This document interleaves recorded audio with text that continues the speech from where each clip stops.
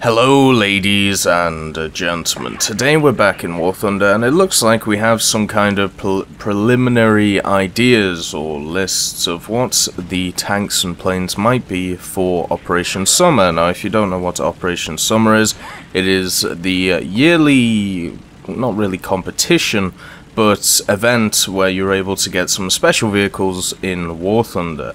Now, Mike 10D, who is a guy who does these unofficial patch notes on the War Thunder Reddit, has been digging through the game files on the dev server and found out what those vehicles probably are. Also, some other interesting information that we might talk about in this video. So if you want a link to it, well, there'll be two links in the description. There'll be one to the War Thunder Reddit post and also the Google Doc, which has all of the information in it already. So Operation Summer was thought to be coming out on the 28th or around that point. That's the last I heard, and that was a few months ago. And it seems like that's probably going to be the case. A lot of this stuff might be published tomorrow, or it might be published very soon. We've had quite a lull on the War Thunder website, so maybe they're coming out all guns blazing in the next few days, showing all of this stuff. So anyway, let's get into it. What are the tanks that are probably, remember, this is all subject to change. This is just like the dev server. So yeah, just remember that. So the tanks that we're seeing, or it looks like it's going to be, are the SD KFC 2344 and the Type 65AA. Now the SD KFC 2344 is the Puma, or at least the Puma chassis, which is open-topped and has the long-barreled 75 on it. So it doesn't have a lot of traverse available to it, but it does have that long-barreled 75. Now when the Puma came into game, or whenever I talked about armoured cars in the past, I was pretty sure this thing was going to make it in. I'm kind of surprised that it's going to be a special event vehicle. Maybe they didn't deem it worthy enough to be in the normal tree. I'm not really sure why, unless they're going to do like a short-barreled, you know, Puma in the tree. It seems kind of odd having this as an Operation Summer vehicle. I would definitely put it in the normal tree instead of having it as a gift. Also, one thing that we saw in some of the last, what's the word? The last events that Gaijin have run for these gift vehicles is that all of them have been premium, so hopefully we see that trend as well in Operation Summer. So yeah, the SDKFC 2344 should be pretty good. The only issue with open-top tank destroyers or open-topped armoured cars, whatever you want to call it, is the fact that, well, they're open to aircraft, aren't they? And they will target you because they'll see you on the map, in arcade and in realistic. With the long-barreled 75, it will probably have a very similar BR to the Marder. It may have a very similar BR to the first Marder that you see, because the first Marder doesn't have a lot of traverse, it doesn't have a lot of armor, and that's basically what you're seeing with the SDKFC 2344. There'll obviously be some interesting stuff that we won't really know about, such as the reload rate on the thing, and maybe that'll change where its BR is, but when it comes to speed, when it comes to how the chassis performs, we already know all that stuff from the Puma itself. So we know that it's going to be 50 cal to death, we know that it's going to be quite nippy, and we know that the fact that on heavy terrain such as heavy mud or sand, it's going to struggle. So this is probably going to be an ambush tank in realistic, and that's really about it. But still a nice tank to have, definitely an iconic one, which was present in a lot of the war. The Type 65AA is an interesting vehicle. I didn't think this would ever make it into game. And because, well, first of all, it's not really called the Type 65. I think the name might be changed. Hello, Bernard. The name might be changed when it actually gets, when we talk about the Operation Summer, to the Type 63. The Type 65, if we have a look at it, is a twin 37mm twinned towed anti-aircraft artillery piece, so AAA, basically AA. And with the twin 37mm, obviously it's quite deadly. It was used by the Chinese army, and actually made by the Chinese or the China North Industries Group cooperation. But when we look at the Type 63, which is the self-propelled anti-aircraft gun system, this was a T-34 chassis, which had kind of a square or a box on top of it, and then the two 37mm popping out. Now the T-34 chassis is either one of the very old ones, or it's just been, a lot of the armor's been taken out. From what I can find, the glacis plate was 45 to 47mm at 60 degrees, so that's still, you know, pretty steep at least.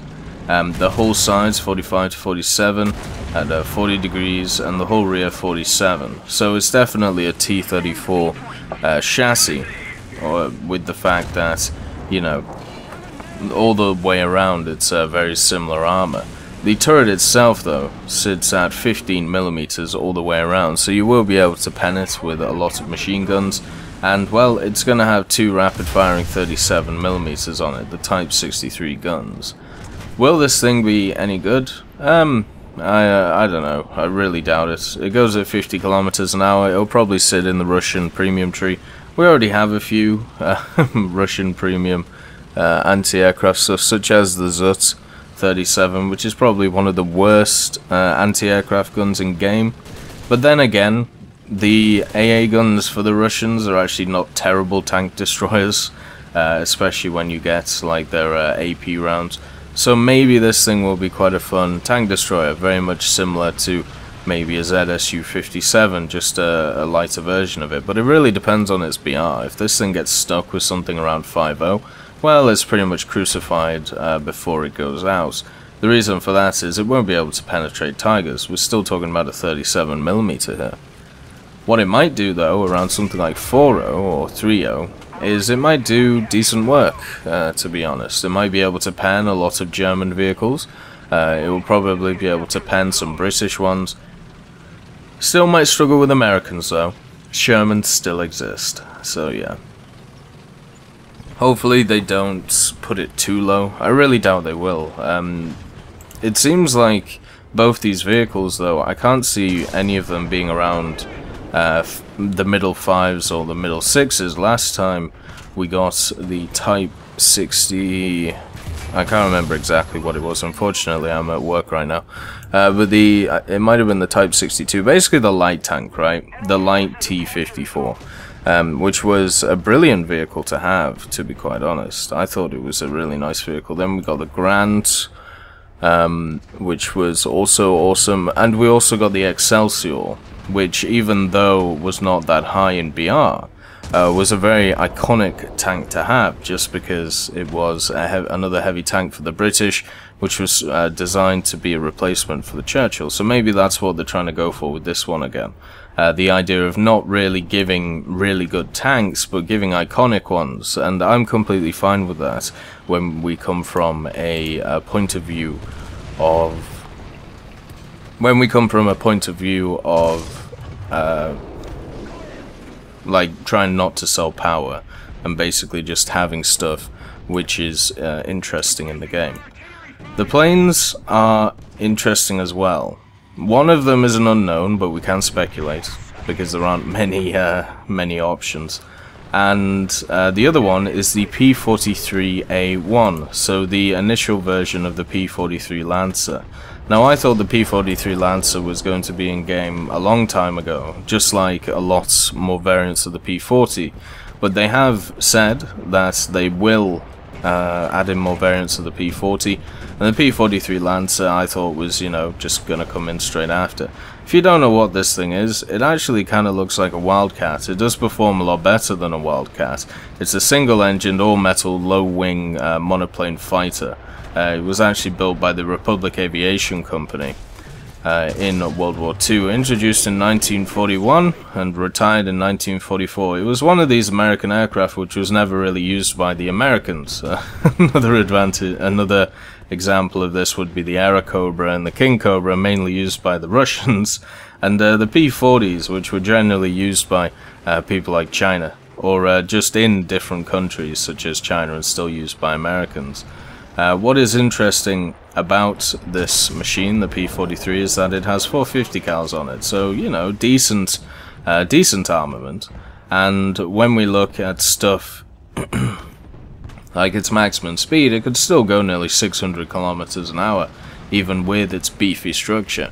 Now, even though it was fast, it was well armed, one of the issues with a lot of American aircraft which were made around 1941, even though they were, you know, combat effective, was that they had to compete with some absolute monsters. I mean, think about the P-38, right?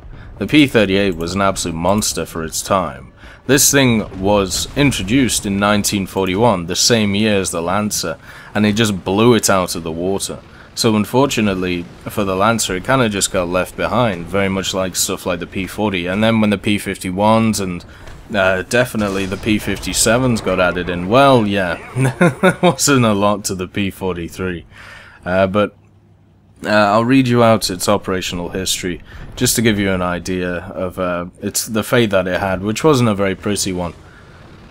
The Lend-Lease aircraft were delivered to China through Claire Chennault's American volunteer group, the Flying Tigers.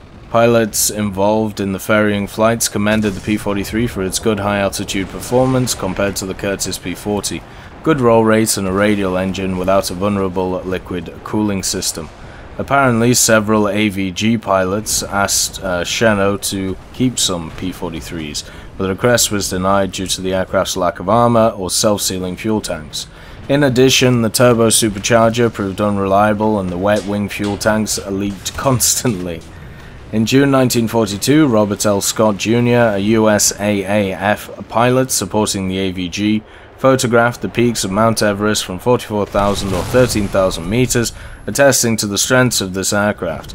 The P-43 performed poorly in combat in the hands of the Chinese Air Force against Japan due to its great vulnerability. It was replaced by other aircraft in early 1944. Rudimentary protection added to the P-43A1 was insufficient. In addition, the P-43's R1830 engines were in high demand for the Douglas C-47 transports, effectively grounding the surviving aircraft. The USAAC considered the P-43 and its variants obsolete from the start and used them only for training purposes. In fall 1942, all surviving USAAF transitioned from USAAC in June 1941. P-43s were redesignated to RP-43, indicating they were unfit for combat. Most of the aircraft that were not sent to China were modified for photo reconnaissance duties and used for training. P-43s were loaned to the Royal Australian Air Force in 1942 and served with No. 1 photo reconnaissance units based in Kumali Airfield, 60 miles south of Darwin in the Northern Territory. The RAAF flew many long-range, high-altitude photo reconnaissance missions before the 6 survivors were returned to the USAAF in 1943. So yeah, basically it was a aircraft which was done out by the times. If it had maybe come out a few years earlier, then it would have been a very, very good aircraft. But unfortunately, it had to deal with some of the powerhouses of the American Army. Sorry, I have a bit of a cold. So, one of the things I'm looking forward to, which we probably won't see from the P-43, is the fact that it may get some interesting skins. One of my favorite skins in game is the Spitfire Mark 9, because it has this blue skin on the photo reconnaissance side of it, because it was used for photo reconnaissance. And I hope that this thing kind of has a similar skin, just so I can grind it out. But overall, there probably isn't really a reason to fly this thing. I mean, it might be a slightly better version of a Wildcat, but I don't know anybody who really likes flying the Wildcat. You know what I mean? It'll probably have a similar BR to the P-40 just because it has better higher altitude performance, but that doesn't really mean a lot. It'll have a bit of armor on it since it's the A-1 version, and hopefully, you know, it's a little bit of fun in game, but we're not looking at a world beater here. Maybe the P-43 normal will actually be put in the main tech tree. Now, the unknown aircraft is probably something with a 75mm gun. Now, that doesn't give us a lot to go on, and there aren't actually a lot of aircraft in the war which actually had 75mm guns. When I speculated on this last time, I was completely wrong, and, you know, I'm completely fine with that, because that's what speculation is. It's an idea. So, you know, don't crucify me if this is wrong. So, the two machines that I've come up with, that it might be, since, you know, we don't have them in game, and we have other 75s in game, such as the PBJ and the Duck. It might be the Ju-88P1. Now, the Ju-88P1 is a Ju-88 filled with the same gun as the Duck. It has the 75mm cannon and a ventral gun pod. Very similar mount to the Duck, and that's basically it. So maybe we see something like that. And then the other one is the B-25H, or the Barbie 3. It had a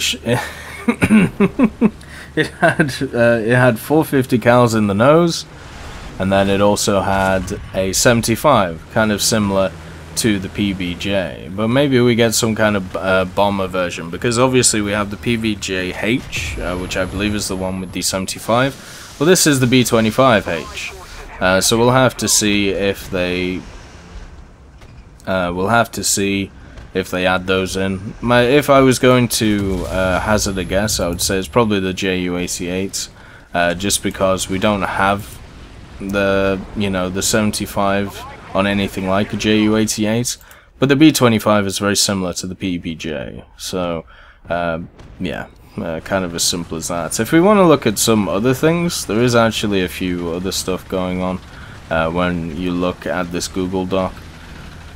One of the interesting things is it actually has some update 1.71 tanks and planes in this. Now, I think at some point they're actually going to have an update where they don't have any tanks and planes, and they're just going to work on stuff like World War Mode and ships. But for right now, it seems like they're still soldiering on. The Su-6 AM-42 is a plane which we kind of already have in game. The Su-6 is the attacker which was added. It had the it has the two twin 37mm, and it's kind of surprising that we're going to get another model of it, just because, well, there was only 3 of them made. So if you add in another model, I don't know where you're getting this model from, unless it's one of the variants. And the only real difference between the variants is that, well, I don't really know. Maybe this is one of the ones before it, where it doesn't have the rear cockpit with the machine gun. So basically, this will just be 237mm without a rear turret. But yeah, that's really about it. That's all I can think about. So the Kai 109 is another massive Japanese attacker. And it's based on a Kai 67, which was actually introduced in the last update. So we have 2 aircraft which are getting variants from the last update, which is, you know, pretty cool. But this is another useless heavy fighter from the... well, not useless, but you know what I mean. It's a heavy fighter which may actually be the summertime event machine as well. I mean, there might be a bit of crossover here. But because it has the one forward firing 75mm in the nose, and it has one 12.7mm. So this is just a derp machine, that's it. It doesn't have any excess guns on it. It doesn't have some 20s or maybe 30s somewhere. No, it just has one 75 and one 12.7. That's it. So that to me is another vehicle that you'll never see in game. Because we already don't see the majority of the Japanese attacker lines, and they're a hell of a lot better than that. The next one worries me quite severely, and it is the Waffenträger Krupp Steyr. So, or the Krupp Steyr Waffenträger, whatever you want to call it. Now this is, at best you can call it a prototype tank, okay? Where it's as simple as that. We're not looking at something which was really created in history. It was kind of made. It's a feature of World of Tanks, basically. It's one of these open-topped German tank destroyers, which looks very dodgy, is very dodgy, and I would put it on the same level as the E25, the E50, and the E100. It's one of those weird ones. It was actually, you know, made in real life. There was some kind of prototype, but we don't know how it worked, and it's a glass cannon, if you really want to know about it. It has an 88mm KWK-43L71, so pretty much the same as the Tiger II. But if you actually look at its chassis, you wonder how the hell it actually supports such a gun. It's absolutely crazy. It's going to depend on how quick this thing is. It's going to depend on how fast its fire rate is, and is it a test of what we're going to see in the future? Because if we see more of these things, we're going to start getting just flat Panzer III chassis with massive Tiger II 88s on them, and I'm not sure I agree with that. But hopefully it's not a trend. And the last one is something which I'm not surprised is getting in-game, and I'm happy is. It's the BTR 152A. Now the BTR is an armoured car, basically. It's a four-wheeled armoured car which has an AA gun coming out of it. And I thought it would get in-game at some point. The A version has either a double ZPTU2 or a quadruple ZPTU4 KPVT 14.5mm anti-aircraft gun with 2400 rounds. So that's, you know, that's the version that we're probably going to get, the 152A, and that's cool, you know. The BTR 152A is something I've been looking forward to. It's another one of these armoured cars which is, you know, post-war, but it won't be very good at high levels, so we'll probably see it at low tiers.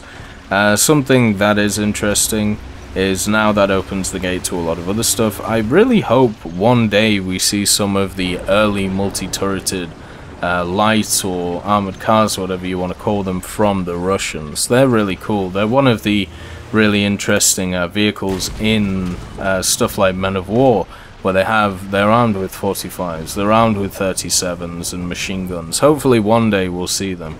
But for now I'm completely fine with having the BTR. Also there are some other changes which are kind of cool. You know, rockets that hit water now have the new FX, and also we have that new end of battle screen, which I'm still trying to get used to. It seems like they love the minimalistic stuff, and that's completely fine. I understand it. It's kind of hipster in my opinion, because I want to see as much information as possible. But I understand that that's only me, you know. But there's going to be a bunch of tank changes as well, like armor changes and placement changes. So, you know, make sure you have a look so you can get used to them as they will go on. Just because even stuff like the Carnarvon has new stuff, and I'm very, very glad about that. Apart from it actually is getting less turret armor, so that's great. God damn it. But anyway, that's going to bring this video to a close. Once again, I highly suggest you go and look at the unofficial patch notes. There will be a link in the description for it for you. And, well, it looks like we're going to get Operation Summer soon. Hopefully it's a lot of fun, we'll have to see. I'll see you next time.